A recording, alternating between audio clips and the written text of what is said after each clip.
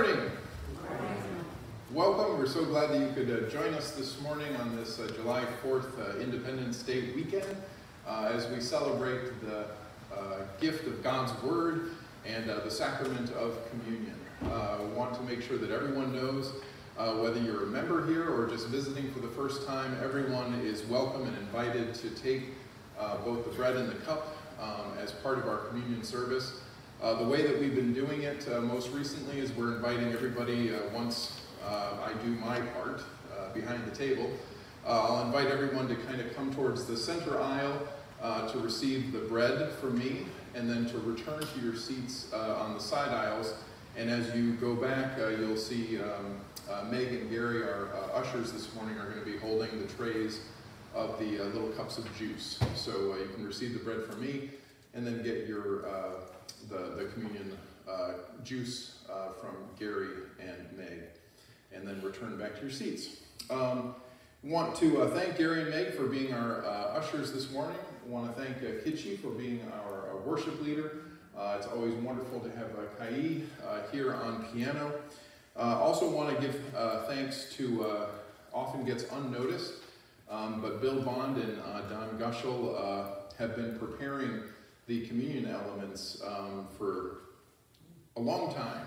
And we're so fortunate that they're willing to do that, and on a monthly basis have that all ready for me when I arrive on Sunday morning. It is a great thing, and very thankful that they could do that. Also, you're in for a treat this morning because Phil Stepanski and Tracy Brettel are going to be sharing a wonderful special music with us this morning, One Bread, One Body, such an appropriate song on this communion morning, especially when you hear, I think, the scripture passages. I think it also speaks to that song as well. Just a couple of announcements this morning. Want to, in the bulletin, you'll see a recap, kind of a very brief outline of what took place at the congregational meeting, which took place last Sunday after the worship service. We accepted or voted and approved a new slate of officers. We accepted the reports of all the different teams and officers in the church. Phil and Kathy did a wonderful presentation of the church's finances, and we also talked about the possibility coming down the road of a Capitol building campaign. So a lot of things going on, but all good, wonderful things, and we're very excited about the upcoming this summer and fall and all that's going to be happening. Also, one last thing, I want to invite everybody on Tuesday night. We're starting at 5:30. We're going to be starting a series of barbecue Bible studies. You all know we have this beautiful patio outside of our fellowship hall. I'm going to be cooking hamburgers and cheeseburgers this morning. It's not gourmet. It's going to be quick and easy because it's me. It's going to be quick and easy. I'm going to Costco. I'm buying like the big thing of frozen burgers. They're delicious if you've ever had them. But whoever shows up, that's, if you want 1 or 2 cheeseburgers or hamburgers, I'll throw them on the grill. We'll cook them up. We're inviting people to bring a salad or a bag of chips or a dessert or anything that they would like to share. And we will eat and then have a little Bible study. We're looking at the Gospel of Luke. The Gospel of Luke is one of the 4 Gospels. It's an amazing book. It has a lot of very, some of the things that we most recognize about Jesus' teachings are only found in the Gospel of Luke. For instance, the parable of the Good Samaritan, which you guys will be hearing about next Sunday. That only appears in the Gospel of Luke, but it's got a whole bunch of those kinds of things. And so we're going to look at the Gospel of Luke in particular and have fun, fellowship, a little bit of study, and get everybody out of here by 7:30. So hope if you are able, if you're free, please do come. You don't need to reserve your space. Just come on out, and it should be a nice time together. Let me close this announcements by just lifting up some birthdays and anniversaries. On the 6th of July, Violet Nelson celebrates a birthday, and on the 7th of July, we have 2 birthdays. Jennifer Dimmer and Louise Mollinger are having birthdays. And then on the 9th, Jane Schneider celebrates a birthday. If you see any of these folks during the week or correspond with them by phone or email, please do reach out and wish them a happy birthday. This coming week we have 2 anniversaries. Today is Bruce and Donna Lobbs. It's their anniversary. And then on the 6th of July, Brad and Peyton Katzer are celebrating their anniversary. So again, we wish all these folks happy birthdays and happy anniversaries. Let's begin or continue our worship service with a piano intro.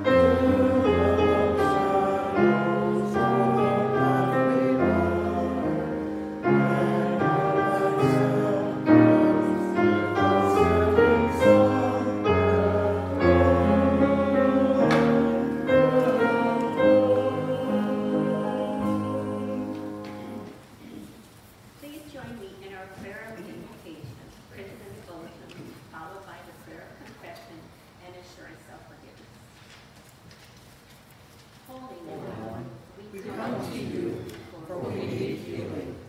We come to you, for we need teaching. We come to you, for we need leading. As we gather, as we sing, as we pray, as we listen, as we speak, may we open ourselves to your law, your blessing, your word. Amen. So often we have need, but we don't want to admit it. We stand proud, unbending, unwilling to acknowledge we need something we cannot create ourselves. We try to make do with substitutes for your truth and your grace, but they fail us. Hear our prayer. Holy One, help us to seek your path, your words, your leading, your peace. Forgive us for those paths we have followed when we trusted in the world's wisdom rather than yours. Help us to name our need for you. Amen. God's love never leaves us. We are loved, understood, forgiven, and able to begin again for God's great grace toward us. We give thanks and praise to God. Amen. You may just going to warn you, the next two scripture readings are pretty heavy. You have to listen closely. And I hope that Pastor Scott will give us a little bit more of an explanation than I had a hard time. Ready? Okay. Naaman, commander of the army of the king of Aram, was a great man and in high favor with his master, because by him the Lord had given big victory to Ammon. The man, though a mighty warrior, suffered from a skin disease. Now the Arameans on one of their raids had taken a young girl captive from the land of Israel, and she served Naaman's wife. She said to her mistress, "If only my Lord was a prophet who is in Samaria, he would cure him of his skin disease." So Naaman went in and told his Lord just what the girl from the land of Israel had said. And the king of Aram said, "Go then, and I will send along a letter to the king of Israel." He went, taking with him 10 talents of silver, 6,000 shekels of gold, and 10 sets of garments. He brought the letter to the king of Israel, which read, "When this letter reaches you, know that I have sent to you my servant Naaman, that you may cure him of his skin disease." When the king of Israel read the letter, he tore his clothes and said, "Am I God to give death or life, that this man sends word to me to cure a man of his skin disease? Just look and see how he's trying to pick a quarrel with me." But when Elisha, the man of God, heard that the king of Israel had torn his clothes, he sent a message back to the king. "Why have you torn your clothes? Let him come to me, that he may learn that there is a prophet in Israel." So Naaman came with his horses and chariots and halted at the entrance to Elisha's house. Elisha sent a messenger to him, saying, "Go wash in the Jordan 7 times, and your flesh will be restored, and you shall be clean." But Naaman became angry and went away, saying, "I thought that for me he would surely come out and stand and call on the name of the Lord his God, and would wave his hand over the spot and cure the disease quickly. Are not Abana and the Pharpar, the rivers of Damascus, better than all the waters of Israel? Could I not wash in them and be clean?" He turned away and went in a rage. But his servants approached him and said to him, "Father, if the prophet had commanded you to do something difficult, but you have not done it, how much more would all he said to you was, 'Wash and be clean'?" So he went down, immersed himself 7 times in the Jordan, according to the word of the man of God. His flesh was restored like the flesh of a young boy, and he was clean. Our second reading is from the Gospel of Luke, chapter 10, verses 1 to 11, and 16 to 20, and it can be found in the New Testament on page 71. After this, the Lord appointed 72 others and sent them on ahead of him to every town and place where he himself intended to go. He said to them, "The harvest is plentiful, but the laborers are few. Therefore, ask the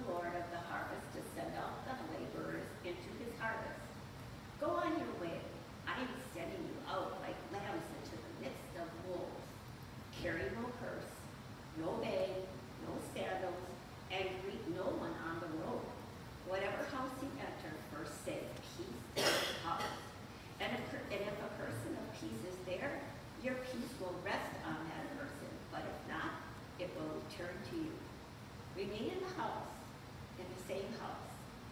Remain in the same house, eating and drinking whatever they provide, for their labor deserves to be paid. Do not move about from house to house. Wherever you enter a town and its people welcome you, eat what is set before you. Cure the sick who are there and say to them, the kingdom of God has come near to you. But whenever you enter a town and they do not welcome you, go out into the streets and say, even the dust of your town that clings to our feet, we wipe off in protest against you. Yet know this, the kingdom of God is near. Whoever listens to you listens to me, and whoever rejects you rejects me, and whoever rejects me rejects the one who sent me. The 72 returned with joy, saying, Lord, in your name even the demons submit to us. He said to them, I watched Satan fall from heaven like a flash of lightning. Indeed, I have given you authority to tread on snakes and scorpions and over all the power of the enemy, and nothing will hurt you.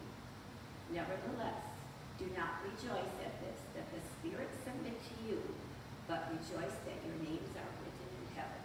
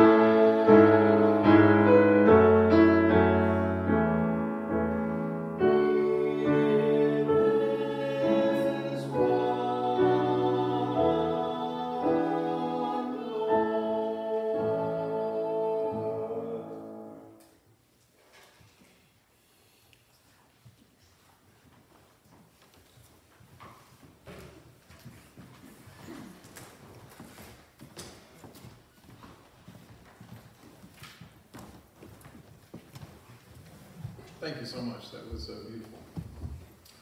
Let's be together in a spirit of prayer. Gracious and loving God, thank you. Thank you for this day. Thank you for the words of Holy Scripture. Thank you for beautiful music that stirs our souls. Thank you, God, for your presence with us and for sending us your Son. We pray this day that all of these elements of worship, along with the sacrament of the bread and the cup, might work together to form, to mold, to shape us into the disciples that you call us to be. All this we pray in Jesus' name. Amen. Kitchi was right in that these two texts are, they've got a lot going on within them. Jesus sends out the disciples into the world. I think that text, at least for me, it calls on me, it challenges me about risk-taking.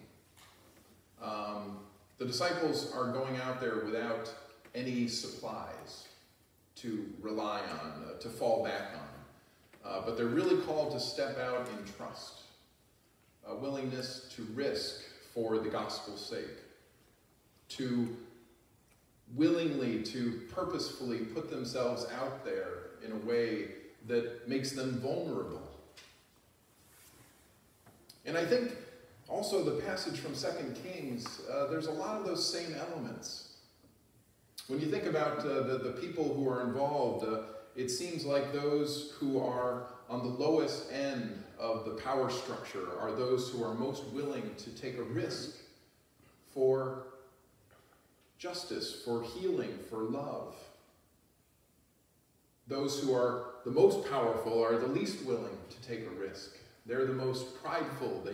They feel that they can't risk because they have so much to lose. And so these texts challenge me to look at myself and say, like, well, where am I in that?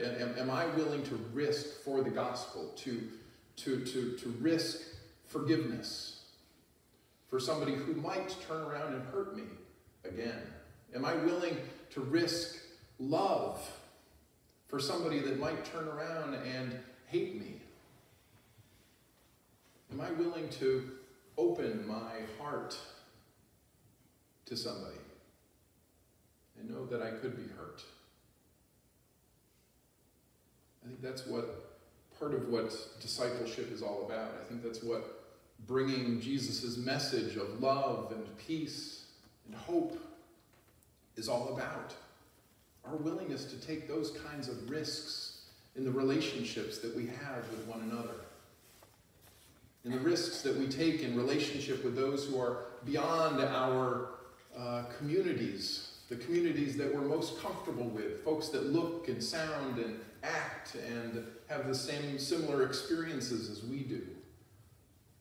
Are we willing to step outside of those safe barriers? Let me just focus in on the story from 2 Kings, because it is a fascinating story filled with unexpected twists and turns. Naaman is an Aramean general. This Aramean general has been very successful in war, and in fact, war against the Israelites. The king over Israel, there are a lot of Old Testament scholars that think, in fact, that Naaman, the Aramean general, is the one who is responsible for the current king of Israel's father's death, the previous king of Israel. So it is Naaman who had conquered the Israelite army and killed the current king of Israel's father. You can see why when this triumphant general appears in the Israelite court with a letter from the king of Aram and saying, "Here is my general, cure him of his illness." You can see where the king of Israel would take that as like, this guy's trying to pick a fight with me, because who can possibly do this? But we know the backstory. We know that Naaman, though the mightiest general in the ancient world, has a skin disease. You know, it doesn't matter how high and powerful and talented and on top of your game you get, stuff happens that you don't have any control over. The mightiest general in the ancient world has a disease that will cause him to be cast out, isolated. It may not be leprosy the way that we understand leprosy, Hansen's disease today, but it is some kind of skin condition that was so feared in the ancient world that he would have been ostracized. So Naaman is upset, he's worried, and it is a woman in his household who had been taken against her will from the Jewish nation that he had conquered. This woman was the spoil of war, a slave in his household who took care and helped care for his wife. This unnamed slave girl thinks to herself and must have said out loud to her mistress, if only Naaman could present himself, because there is a man in Israel who could heal him of his disease, a man of God, a prophet. So Naaman, in his desperation, will appeal even to this defeated nation. He goes to the king, his king of Aram, talks about this holy man in Israel, and that's when the king of Aram sends him to the king of Israel, because certainly the king of Israel would know all about the holy man of Israel that would be able to cure this kind of disease. Again, historical background says that the king of Israel probably did know about Elisha, although claims ignorance. The reason is that Elisha and Elijah, remember last Sunday we told the story of Elijah, the great prophet, passing his mantle of authority onto Elisha, who we're talking about today. Well, Elijah, in the midst of his ministry, had set him up in opposition to King Ahab, the one who was killed by Naaman, the Aramean. So King Ahab, the current king's father, King Ahab had brought in foreign gods through marriage to a woman you all probably have heard of, Jezebel.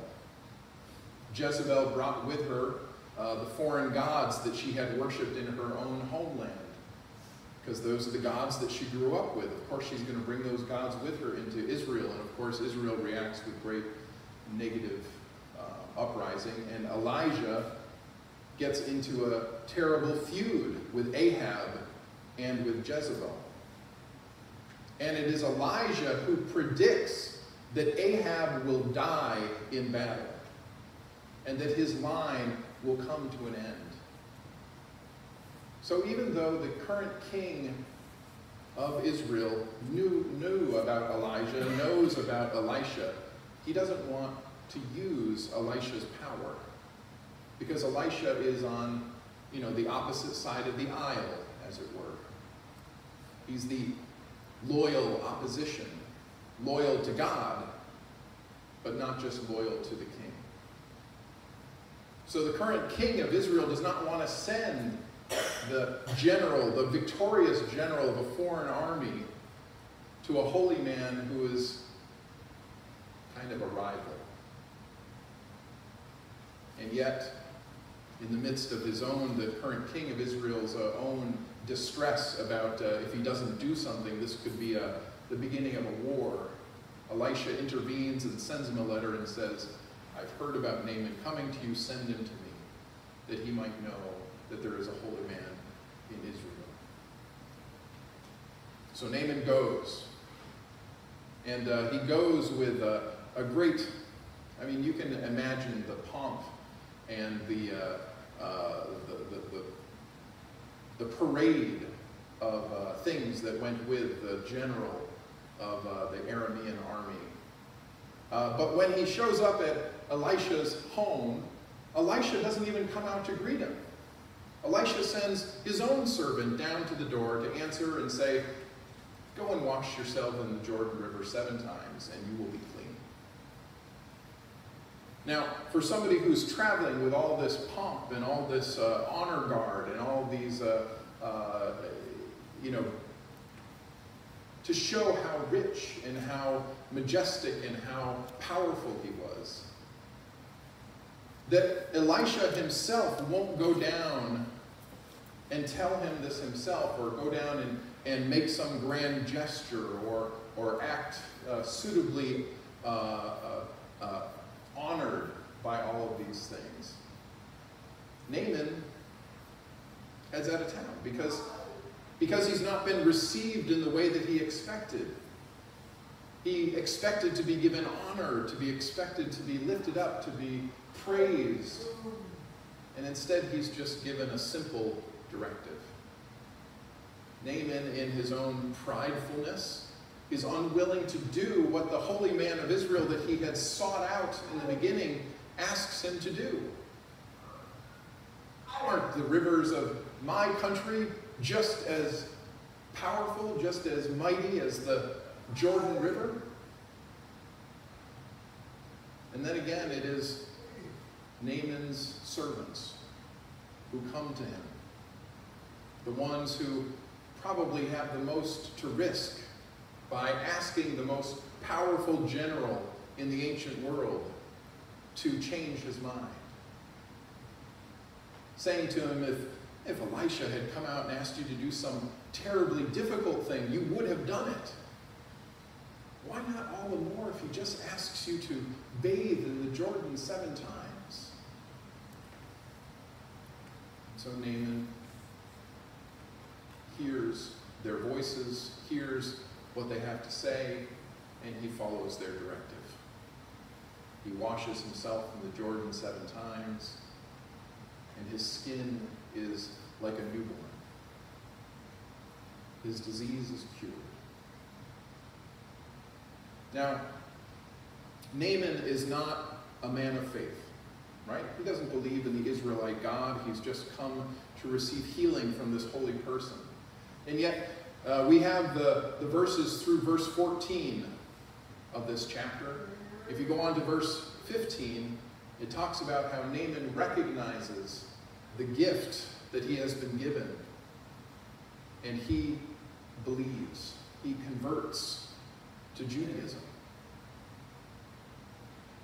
It is the act of God's mercy prior to his faith that then allows Naaman's faith to blossom. And he believes in the God of the Israelites. Think about all the risks that have to be taken for this miracle to take place. The risks of a lowly slave girl. The risks of the servants.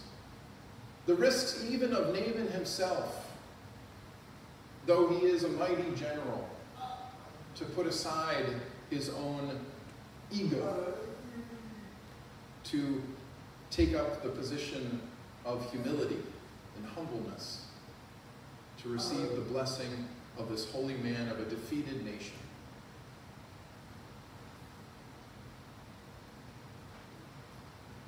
The thing that I thought was so nice about One Bread, One Body being sung this morning in worship is that our understanding of who God is, our understanding of who we are called to be, is that we are all included in that love.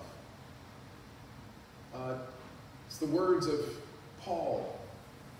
He talks about that no one is beyond the love of God, Gentile or Jew, slave or free, male or female. It takes, though, all of us being willing to risk being with one another. In this story, we have slaves who are willing to speak love to their master, to their mistress, to the ones who have all the power. And yet they're willing to risk. The men are willing to listen to the women. The Jews are willing to listen to the Gentiles, and the Gentiles to the Jews. It is only when we all humble ourselves, when we take our egos and place them to the side, that we are really able to experience the love that God has for us, for me, for all of you. God's grace and God's love is available to all of us when we are willing to open our hearts, open ourselves, to step beyond the boundaries of safety. And even though we know sometimes we may get hurt, to trust that God will be with us and lifting us back up. Because you know the text at the end of that Luke passage where the disciples have to shake the dust off their sandals, it's because risk sometimes means pain. The pain of rejection, the pain of being denied, the pain of being hurt. But the actions of the disciples, the example that they set for all of us, is a willingness to wipe the hands, wipe the dirt from our feet, and to try again, to risk again, to open ourselves again, to be vulnerable with one another again. And God will bless us. Amen. Let's share together our second hymn, Jesus, the Joy of Loving Hearts. All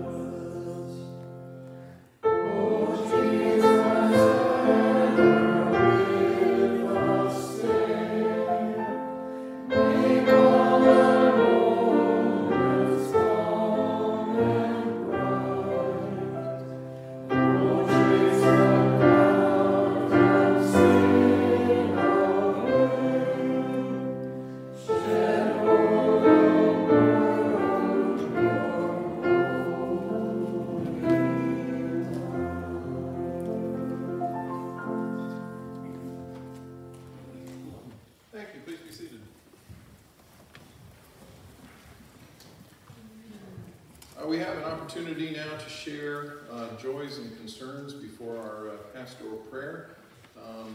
Invite anyone who likes to lift up a joy or concern that they'd like to share with the congregation that we all might share in our prayers. Are there any this morning? Joys or concerns that we can lift together? I'll lift up just a couple that came in this morning. Many of you know Lou Kagi, who's a longtime member of the church. She called and wanted us to lift up for her a few family concerns. First, she wants us to know about her granddaughter Shelby. Shelby on Tuesday is going to have surgery. She'd been diagnosed with breast cancer, had been receiving treatment, and now they're going to do surgery. And so she invites our prayers for Shelby. She also wanted to lift up one of her other grandchildren, Tim. His wife, Christy, has been experiencing, she's been living with lupus for many years, and she recently, in the last week or so, has been having very high fevers. And so she's inviting us to pray for Christy, that they might be able to diagnose and see what's going on, that she's been experiencing this.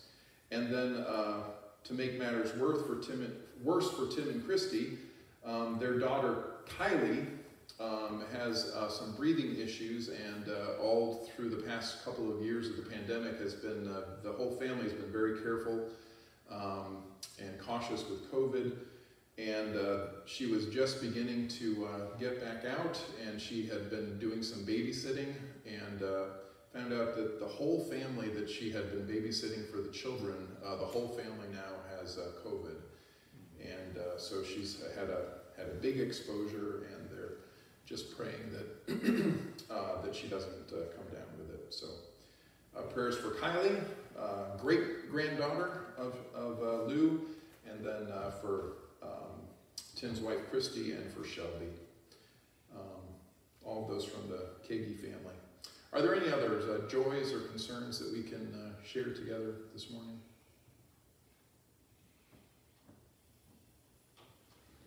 Yeah, go ahead. Have you heard anything about how Bruce Lutz is doing? Yeah, thank you.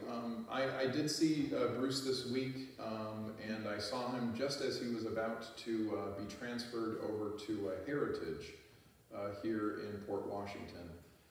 So Bruce is going to be there at Heritage for at least the near future.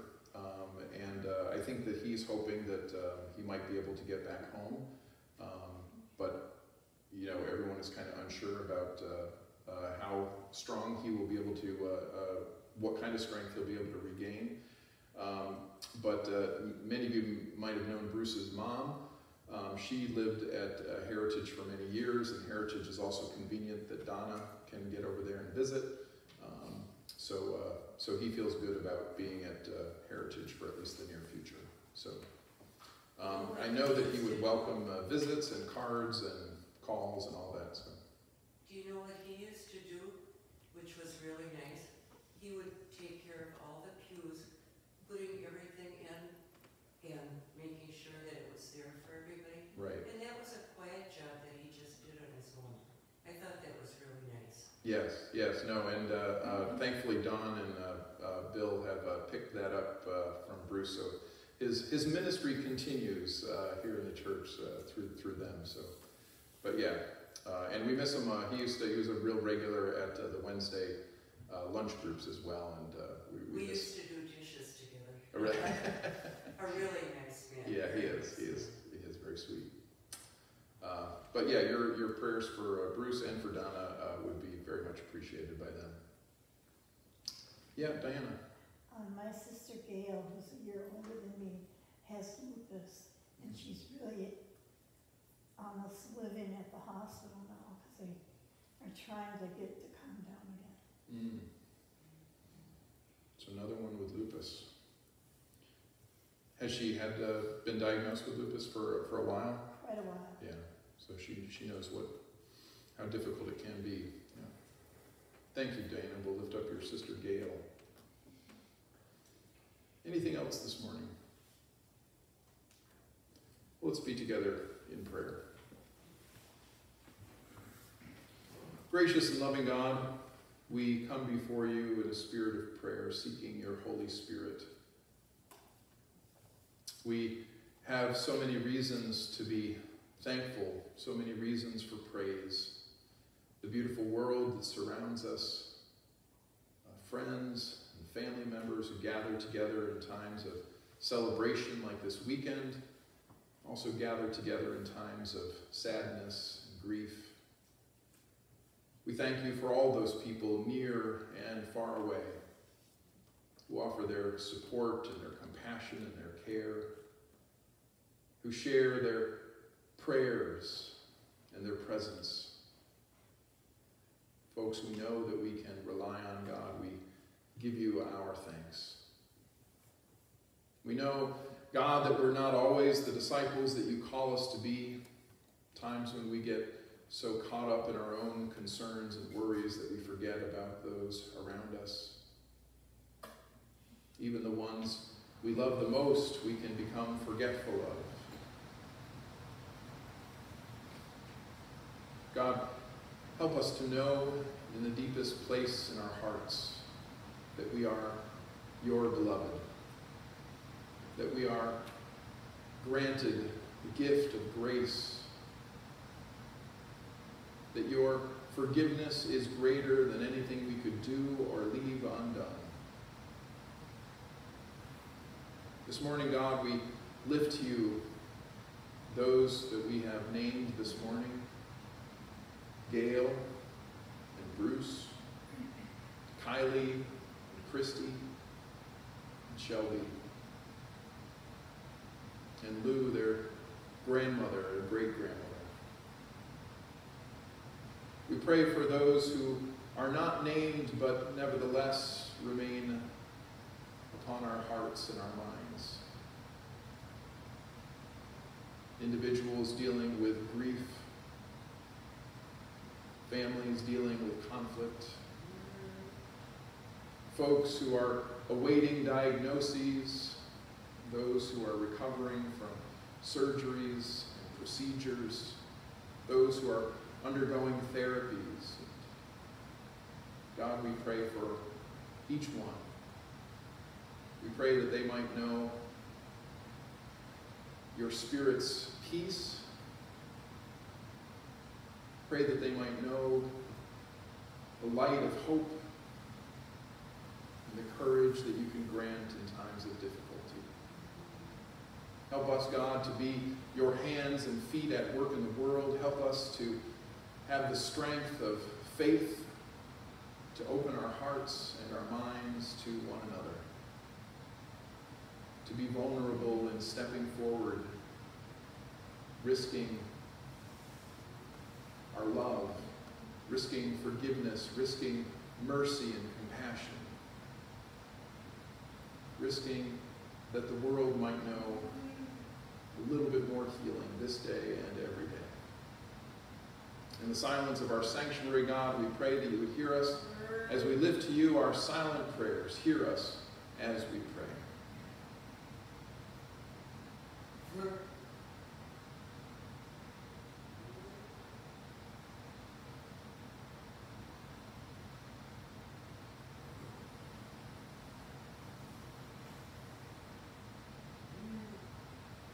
God of grace and of glory, we thank you for turning towards us. We pray that you would hear us as we lift the prayer together that Jesus has taught all of his disciples to pray, saying, Our Father, who art in heaven, hallowed be thy name. Thy kingdom come, thy will be done, on earth as it is in heaven. Give us this day our daily bread, and forgive us our sins as we forgive those who sin against us. And lead us not into temptation, but deliver us from evil. For thine is the kingdom, and the power, and the glory forever.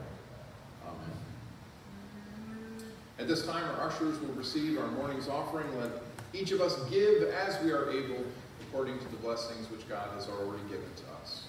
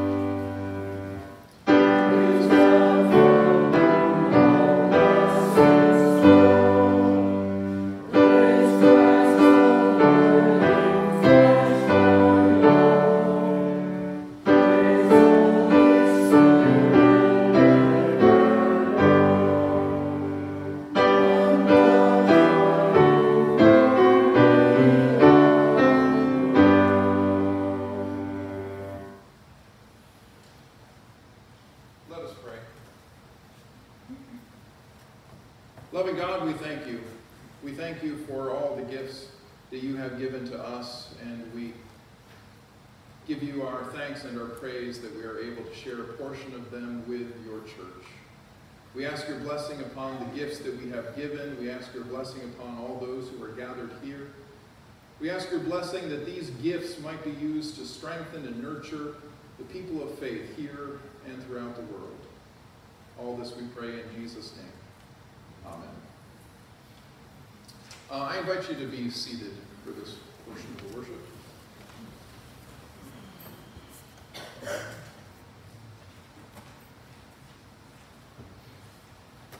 In Luke's Gospel, we read that Jesus sat at the table with two of his disciples, took bread and blessed and broke it and gave it to them.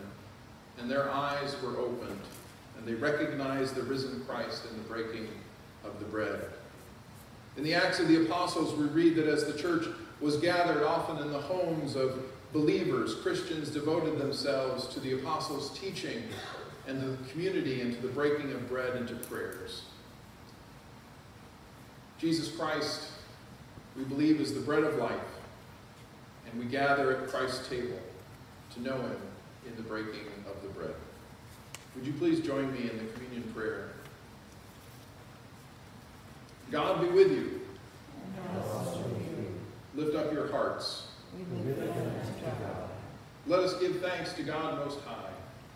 It is right to give God thanks and praise. Holy God, we praise and bless you for creation and for the gift of life itself. We give you thanks for your abiding love, which brings us close to you, the source of all blessing. We thank you for revealing your will for us in the giving of the law and the preaching of the prophets. We thank you especially that in the fullness of time you sent Jesus, born of Mary, to live in our midst, to share in our suffering and to accept the pain of death at the hands of those whom he loved. We rejoice that in a perfect victory over the grave you raised Christ with power to become sovereign in your realm. And we celebrate the coming of the Spirit to gather your church, by which your work may be done in the world and through which we share the gift of eternal life. Gracious God, we ask your blessing upon this bread, upon this fruit of the vine. We pray that you would consecrate these gifts. We pray that you would bless us, that as we receive them at this table, that we may offer you our faith and our praise, and that we may be united with Christ and with one another, and that we may faithfully continue in all things. All this we pray in Jesus' name. Amen. Remember that on the night of betrayal and desertion, Jesus took bread. He gave thanks to God for the bread, and then he broke it. And he gave it to his disciples, saying, "This is my body, which is broken for you. Do this in remembrance of me." After the disciples had eaten, Jesus also took the cup, and he poured it out for his disciples, saying to them, "This is a cup of a new covenant in my blood. Share this as often as you would in remembrance of me." Ministering to you now in Jesus' name, we give you this broken bread, this cup of a new covenant, a covenant of love. Come, let us celebrate this meal together.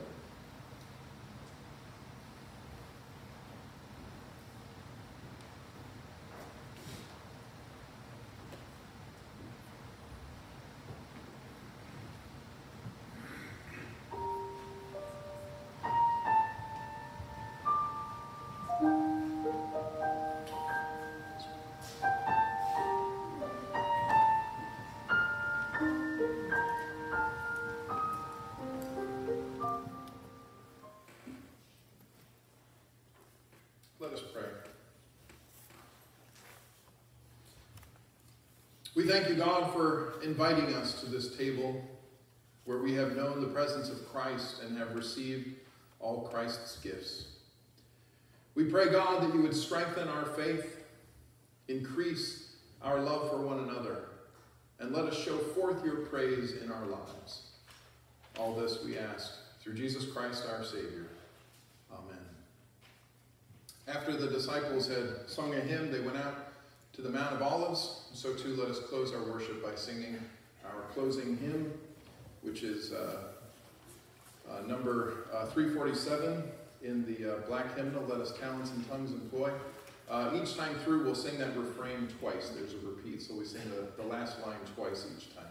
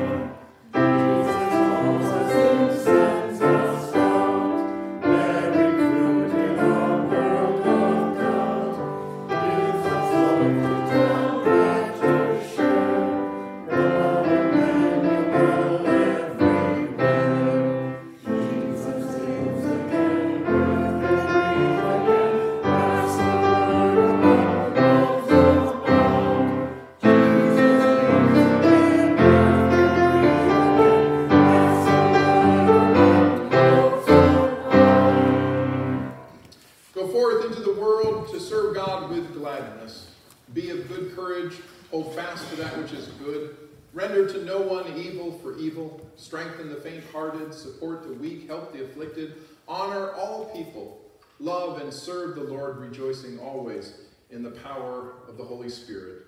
May the blessing of God Almighty, Creator, Christ, and Holy Spirit be with you all. Amen.